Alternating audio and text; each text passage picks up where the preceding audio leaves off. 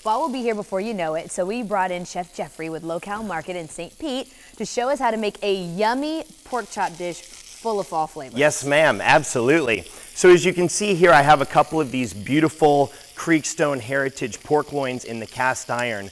Now, of course, fall is in the air, starting to get a little bit cooler, and I absolutely love cooking in cast iron this time of year.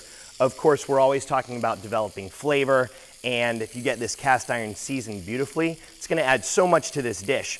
So What's the difference between cooking in cast iron and cooking in your regular old black bottom pan? Yeah, that's a great question. You know, this cast iron has been in my family for about, I don't know, 3 generations or so. So it's got that much love, it's got that much flavor in there. And you also get a really, really nice sear on this meat, or whatever protein it is that you're cooking. As you'd mentioned, I'd like to just hold this up and show you guys. This is the finished product. Again, this Creekstone Heritage pork. So I like to keep things pretty simple whenever I'm working in the kitchen, as you know. So here I have a little bit of fig mostarda.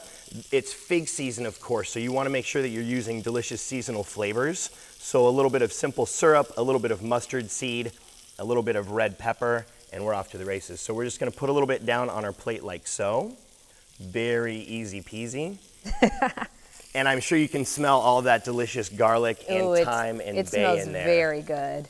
Now, as always, I would like to remind everyone that everything you see here is available at Locale Market every single day. Come on in and, see us. Which could help, because I don't know if the people at home just have fig mostarda on hand. Yes, ma'am. So, well, we have it available for sale, or all of the ingredients. Of course, we're happy to send you home with what you need to make it for yourself. So we're plating this now. We just sliced up, because you kept the bone in. I guess that helps with keeping it nice and moist and not drying out. Absolutely, and I find that it adds a lot of flavor. Now, something else, Jasmine, that we were speaking about, pork, you don't have to cook it well done, as your grandmother always said. This is a beautiful medium, and that's just how I like it. So a little bit more of this fig mostarda right on top. Ooh, that's pretty.